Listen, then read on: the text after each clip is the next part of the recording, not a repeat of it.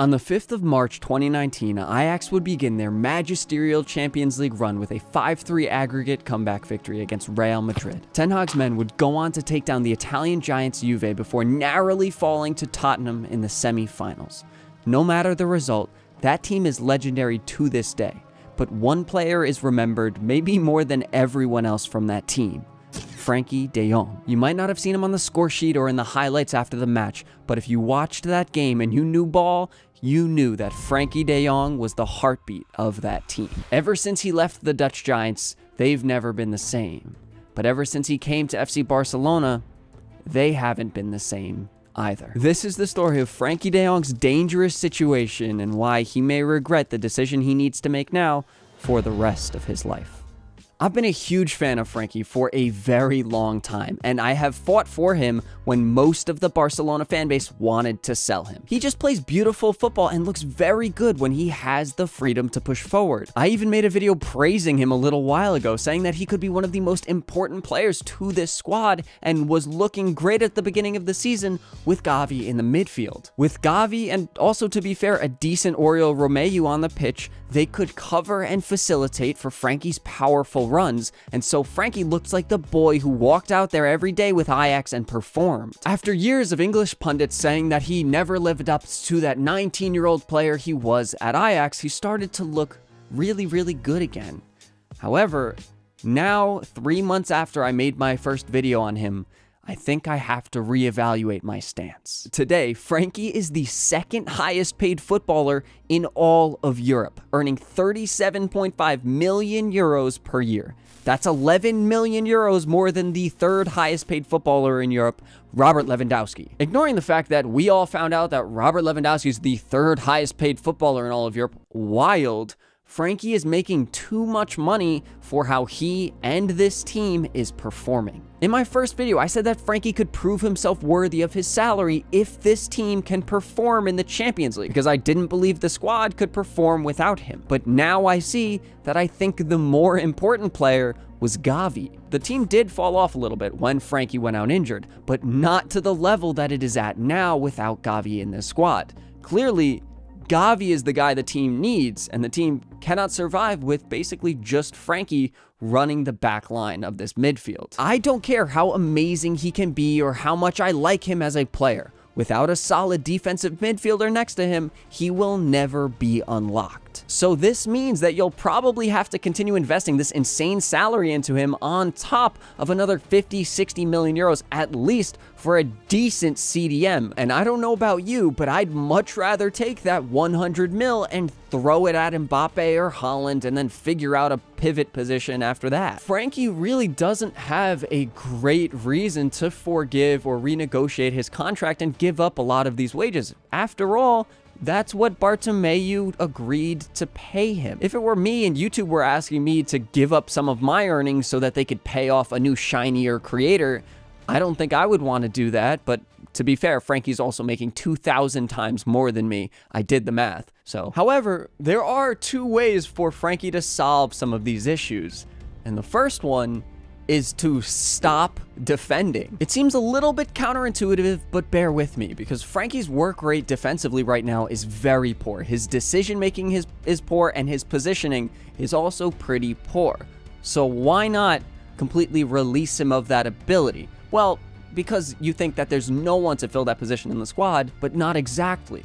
This is where Xavi and Frenkie can work together. Frenkie is one of the club captains. They need to work together to find other solutions to the defensive side of this midfield. Now, I don't think Oriol Romeu playing is the solution to this, because Frenkie De Jong just doesn't seem to feel fully confident and trust him defensively, and that makes perfect sense. The guy's very inconsistent. But this is where you try out Christensen at CDM, like everyone has been saying for so long. With Cubarsí playing so well, you can kind of confidently pair him up with Koundé and Araujo and hope that they can handle that back line. So that gives you the space and the manpower to try him at CDM. I think it's also worth, with Christensen playing CDM, to drop Gundo, put Pedri in his position, and put Fermin Lopez at left wing. After all, Fermin Lopez has played at left wing before, but he can also deputize that role that Gavi used to play last season. And he can bring that fight, that intensity, that really no one else in this squad has without Gavi there, especially with Joao Felix in there too. So with the intensity of Firmino, the ball-playing ability of Pedri, and the defensive solidity, hopefully, from Christensen, maybe that'll release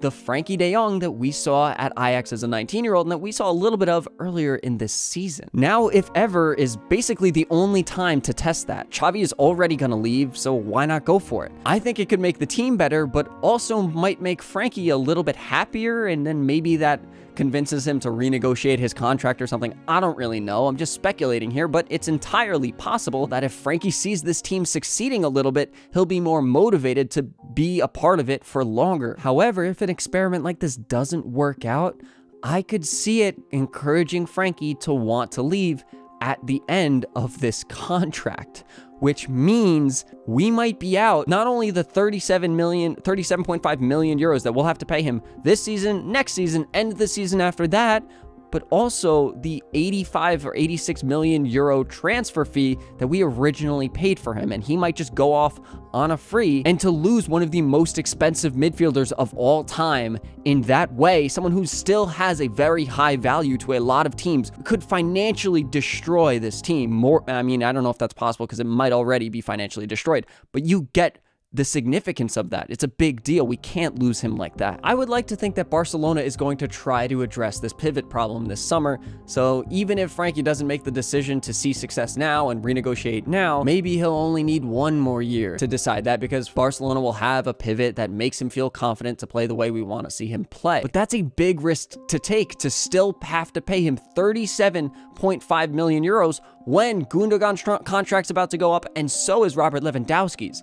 That's really not sustainable for this squad. If we're gonna end up getting stuck with his massive contract until it runs out and losing the player, we might as well get rid of him now. If he refuses to re-sign a contract, I would try and force him out of the club. I know it's really hard to do because he's already refused to do that, but that's really our only option, to try and force him out. And this could open up a lot of buying power for Barca to facilitate some new signings and start a bit anew. This isn't a perfect solution. I would much prefer him staying here, re-signing his contract, spreading out over another 3 or 4 years, and letting him shine again when we do eventually get a pivot. But it might end up coming to this. I just can't stand my struggling club paying this guy 37.5 million euros a year any longer. It's truly a highway robbery.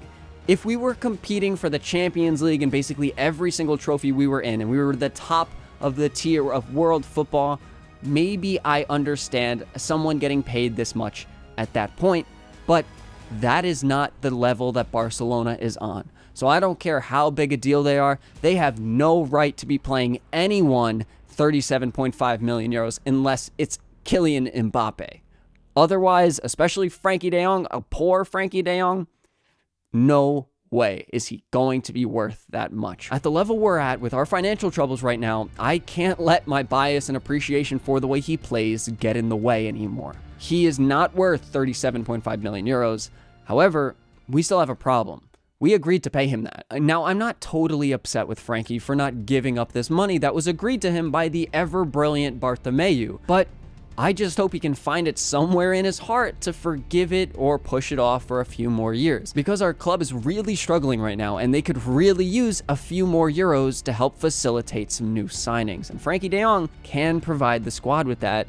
It's just going to take a big ask from him. If he stays at Barcelona and they aren't able to figure out a way to make it work, he might regret that. If he extends his contract, especially, he'll regret it even more. But on the other hand, if he decides to leave Barcelona and help them that way, he might also still regret that, because what if he leaves, they get a bunch of money and they can now spend it in different ways that they didn't expect to before, and it improves the side a lot without him and they succeed without him.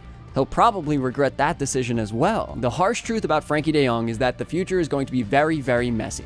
So I just hope that you're buckled up and ready for a bumpy ride.